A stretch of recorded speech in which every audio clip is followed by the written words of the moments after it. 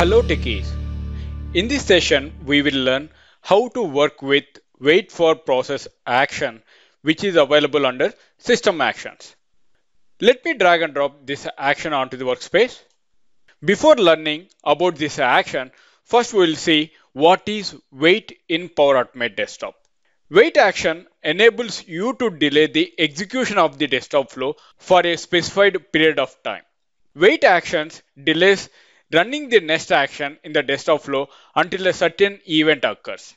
Now coming to the wait for process, if you see over here, by definition, it suspends the execution until a process starts or stops.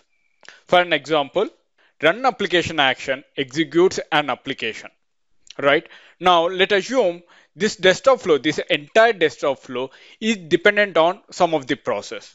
So for an example, while I am going to run this desktop flow, there is some actions which are dependent on the Chrome. In that case, I have to wait the process or the desktop flow for some time. How can I go ahead and do that? For the time being, I'm going to use run application to execute Chrome. Let me drag and drop. And then I'm going to give the application path over here as Chrome. And then I'm going to click on save. Now, to execute this desktop flow, I have to wait till the application, that is Chrome application, has to execute. For that one, what I'm going to do, I'm going to use wait for process. Let me drag and drop this action onto the workspace.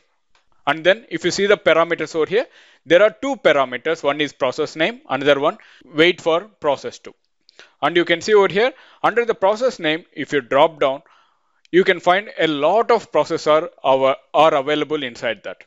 What are the processes that are available? If you go for the task manager, and then if you go for the details, you will find all these processes which are available over here. There you can see, I'm going to drop down once again. You can see over here, audit DOG, cam recorder, Camtasia. If you see over here, what are the processes available over here? The process which are suspended or running or whatever the state it may be, all the available processes are available in the drop down over here. All right. Now what I'm going to do, I'm going to use Chrome over here, which is not available over there. But how can it will run? Now once you are going to use run application, that process will start, right? By using run application. I'm going to give the same process name, and then it will wait for the process to start or to stop. Two options over here. One is start, another one is stop. Okay. Now I will wait till the process starts. And then if you see over here, fail with timeout errors, I'm going to enable it. If it is taking more than 5 seconds or 1 second, then I'm going to give the duration over here as 1, 2, 3, and so on in seconds. All right. Now let me click on save. Let me disable the terminate process for the time being.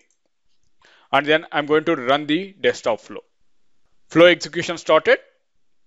At the first step, it will open the Contoso invoicing, and then as a second step, it will open the Chrome and it will wait for some time, or it will stop the desktop flow for some time till the Chrome will start. All right. I hope you understand how to work with wait for process action as part of this tutorial.